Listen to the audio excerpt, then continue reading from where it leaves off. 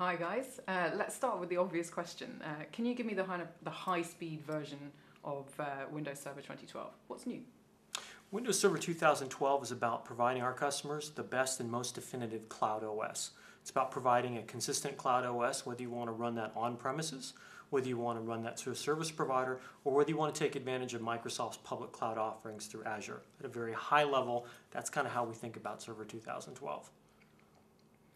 The strapline for the launch that I've seen is Cloud Optimize Your IT. Can you give me your take on how that works in practice for the average client, if there is such a thing? Well, I think, is there an that's actually a great point. We look at the opportunity around cloud computing today and realize that no two customers are in the exact same point. And we don't want to force a pace at which each of our customers goes to the cloud.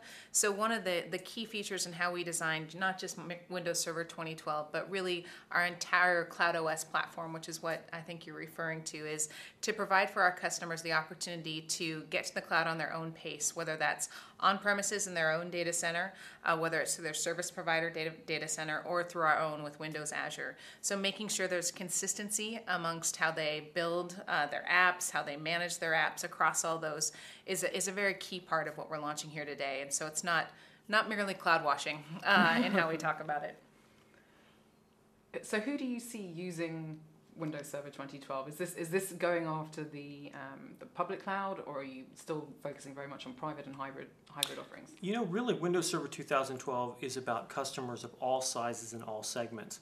In fact, one of the very first things that we did before we did any development on Server 2012 was we spent about a year in what we call a pre-planning process, and we spoke to literally customers all around the world, UK, Europe, Asia Pacific, and all segments, small, medium, large, and a variety of different verticals, finance, government, healthcare, and we really wanted to understand all of the different challenges that our customers face and how they want to adopt cloud services and deploy it, whether it's on premises, through our cloud services, through a service provider. And then we decided to basically focus all of our energies to that one common goal.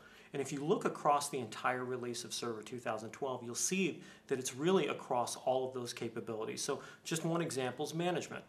We have to be able to deliver a management solution that scales at all different types of customer. For example, there may be a customer that is a small shop that literally has a single server. We need to be able to provide a management interface that scales and can work on a single server. So someone logs in and actually manages their server on the box and has an easy to use, very easy experience managing that single server. When you move to a mid-sized customer, someone that may have maybe a dozen or a couple dozen servers, they still want to be able to manage it. They want to do multi-machine management and do it from that single unified interface. Then, of course, you start to talk about really large data centers and enterprise customers that have literally hundreds or thousands or even tens or hundreds of thousands of servers. We're talking massive scale here. In that case, you're not going to go to a single server. You're not going to manage it at the box. You're going to do all of this remotely. You're going to do all of it through automation. You want to remove human error as a component to the equation. And so for server, it means we have to provide a consistent management experience that works all across those. So that's just one way that we've tackled looking at how the Cloud OS has to scale in terms of a management paradigm. How do you see the Windows Server 2012 stacking up against some of the other players in the market at the moment? The other big names in the cloud environment.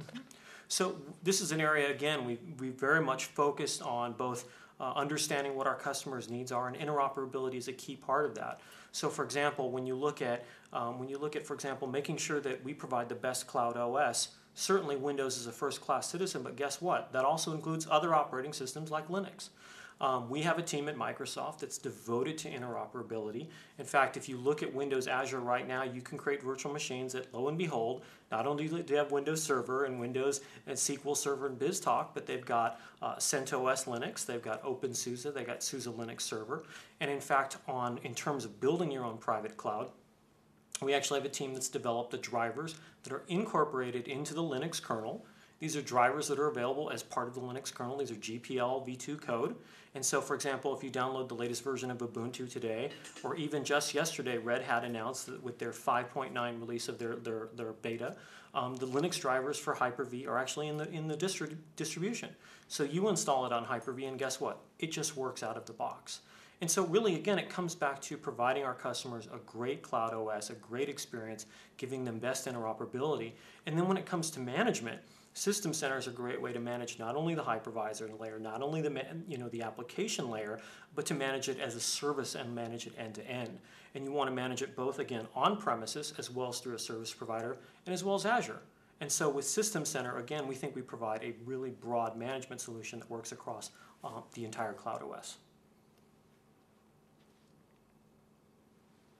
How are you guys taking on the public cloud? Microsoft is traditionally very strong in the private and the hybrid sectors. You've got lots of great big clients running their own private clouds, but in the public cloud, perhaps you're not the biggest name. How are you addressing that?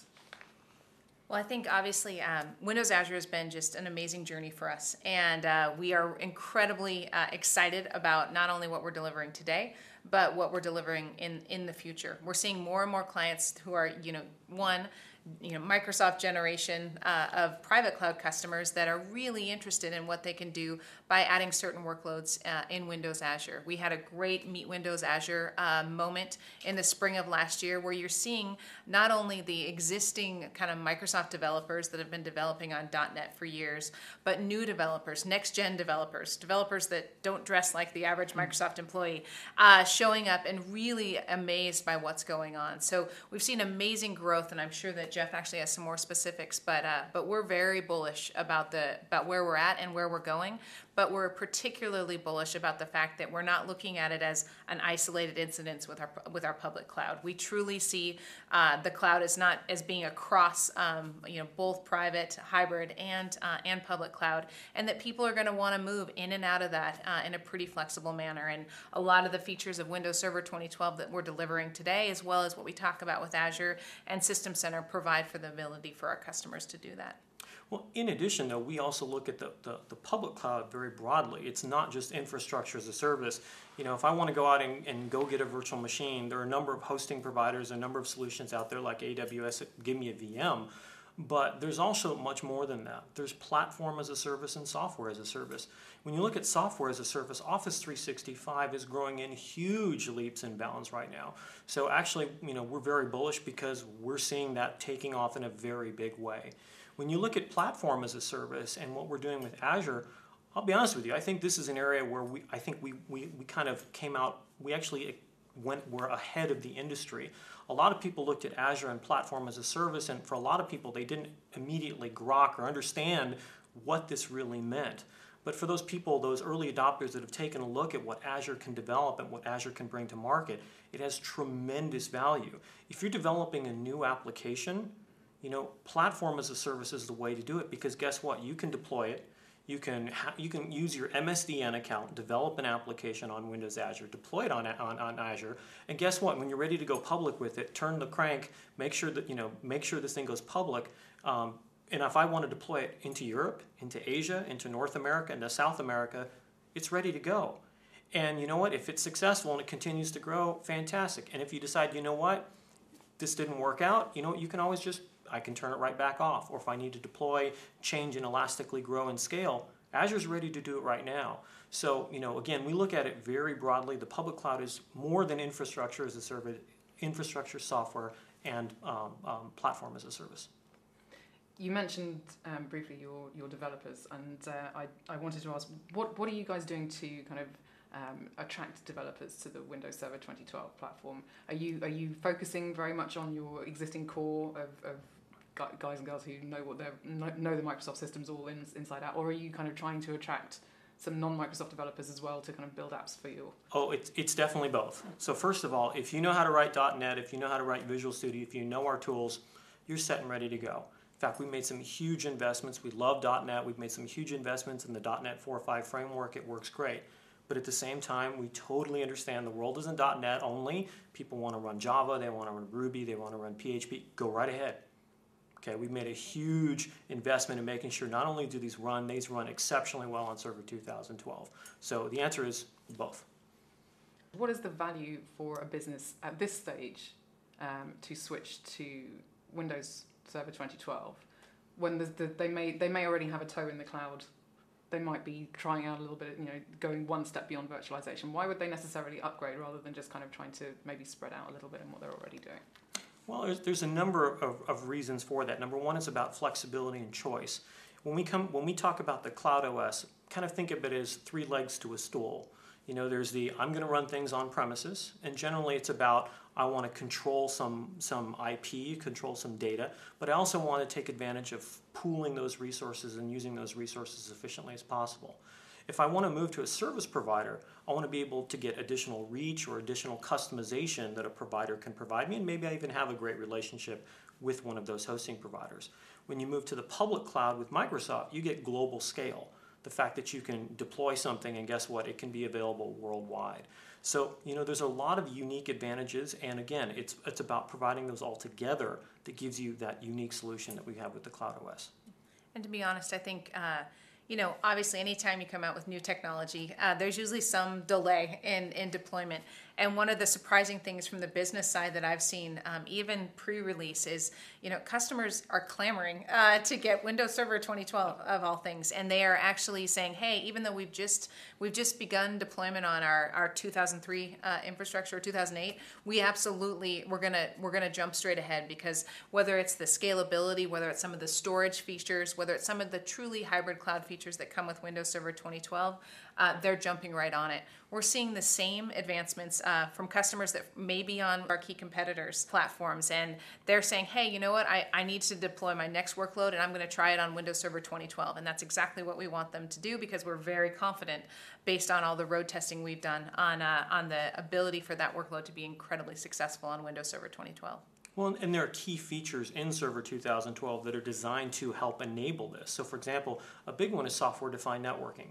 So, for example, if I am using a service provider and I want to take my virtual machine and I want to take my infrastructure and extend my data center to a service provider, I want to be able to take that network with me.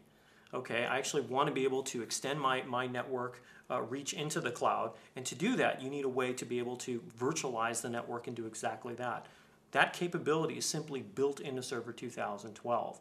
So that provides me a number of things. Number one, my workloads that we're running on premise, I don't need to re-IP them to move to a workload. I can have a workload on premise that's using 10.0.0.1, move it to my hosting provider, and it still uses that same exact IP address. That's really important for customers, because that server has real semantic meaning to that IP address. In addition, it also gives you VM portability. So we can now live migrate virtual machines across physical subnets, which is something, by definition, moving across physical subnet means you're going to lose connectivity. Now we can do that with both software-defined networking and new features like shared nothing live migration. So these are key capabilities that we architected and developed into this release to enable the Cloud OS. I wanted to also ask you briefly about the consumerization of IT. And do you guys find that that's a kind of a big driver for cloud deployments? Do you see it being or is it the other way around, that the cloud is enabling the consumerization of IT? Which way around do you guys see it? Well, the consumerization of IT it's very much a top of mind question, because folks do want to be able to use whatever device they're most comfortable with, and whether it's a tablet or a phone or whatever. IT and CIOs we talk to, they look at this as it's an interesting challenge. On the one hand, they want to be the nice guys and let people bring in their tablets from home, but at the same time, they also have to be able to protect their businesses and make sure that they're not inadvertently creating holes in their network and creating holes in their security by just letting people bring in random devices. For example, I spoke to someone recently who said, they've been letting people bring in their devices and their tablets and letting them access corporate, and he just found out that some of the guys in his IT have been buying inexpensive tablets and flashing them with their own custom ROMs, and he was realizing, so what's the security implication of that? And I was like, I don't know, and I think that's something you need to think about. And so being able to take some policy and being able to apply policy, so for example, say, look, at the very minimum, number one, everything has to have a PIN. You don't want people to lose their phone that has their corporate email, or their tablet with their corporate email that literally I can just swipe and get in and get access to it. Maybe you want to set in policy and say, look, yes, you can bring in your device, but it has to have this version of the OS, and it can't have flashed versions and things like that. So there's this fine policy you need to be able to drive there. So you want to be able to manage it. The other thing is we also want to put policy in place and capabilities in place to help protect their data. So things like file classification.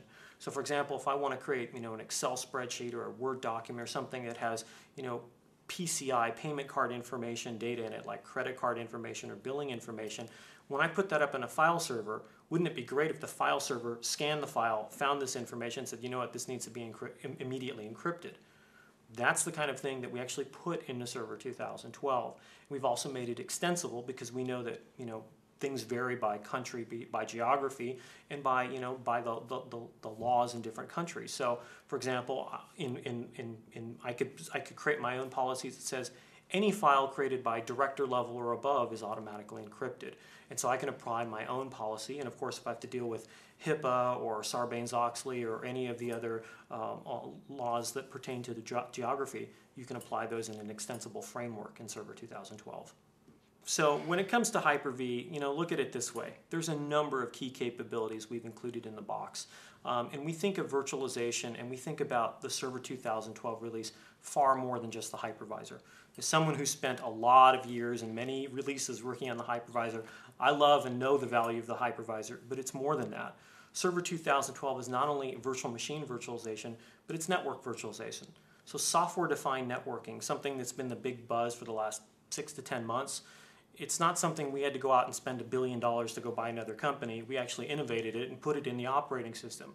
And the reason why we did this is because we run our own services. We run our own data centers. We have over 200 services that are global that we run ourselves, whether it's Azure, whether it's Office 365, whether it's Hotmail. We know that the pain of dealing with VLANs and network complexity is a real challenge for our customers. So we decided to build that capability into the platform with network virtualization. In addition, we've also included some major advancements in storage, whether it's file-based storage or block-based storage. And we've also made some huge advancements, for example, with storage virtualization. So now we have storage spaces, which allows you to take a whole bunch of direct attached storage, pool it together, and then dice it and slice it and present that and use the file server to provide it as shared storage. So, it's really far more than just the virtualization layer. Automation, manageability, scale, and then of course Hyper-V Replica is something that is really something that our customers are very excited about. The fact that you can replicate virtual machines using just software from one location to another with the built-in capabilities of Replica is, for customers, a huge win because now they can actually protect their data. For our partners and service providers, they can now set up the ability to be replication sites for their customers with very little in terms of an investment other than setting up a server and enabling Hyper-V Replica. So again, we think about it much more broadly and much more deeply, and we know that our customers are very excited with Server 2012. Cool.